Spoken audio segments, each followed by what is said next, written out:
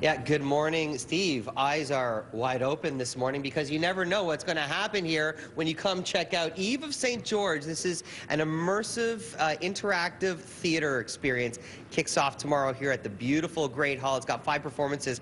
I want to bring in the creator, the producer, the director, Julia, because you're giving me the tour, and I have no clue what's going to happen, so I'm going to let you guide me right now. So this is really exciting. We're kind of walking into one of the immersive experiences here. So the cool thing about this is that the cast really interacts with you in this show as well. So you're kind of lucky to get one of these experiences. They don't look like Charlie's Angels. Hi, how are you? They'll take care of you, I promise. Okay.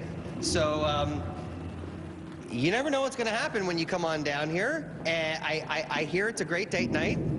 And what's going on over here? Okay. Oh, hi. Hi there. Okay. You hanging in there, Jamie? I'm hanging in there. I'm hanging in there.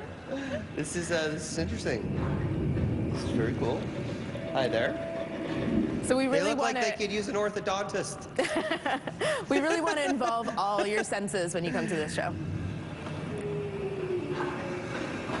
Senses should be heightened.